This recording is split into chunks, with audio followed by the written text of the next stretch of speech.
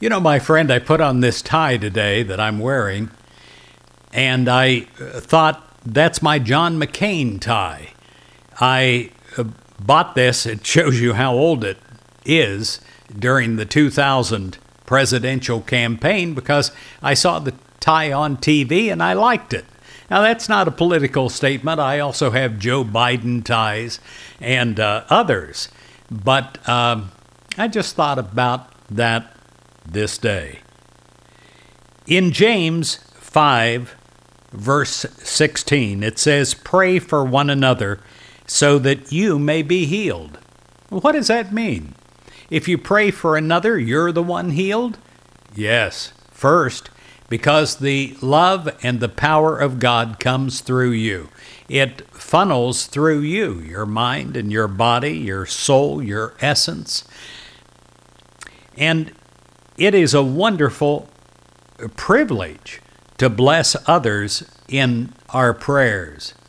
I encourage you to do it every day. Don't just go through your day with other people. Silently pray for them. You don't have to tell them you're praying for them, but do it anyway. We do not hesitate to offer assistance ever to our friends or family members who need our help because we love them and we want to do our best for them. And we can give our best and do our best for our loved ones by blessing them in prayer.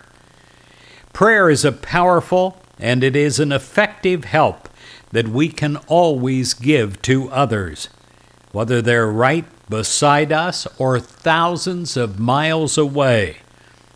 So let's remind ourselves that throughout this day, we can give thanks for our worldwide family and include those we know and don't know in our prayers.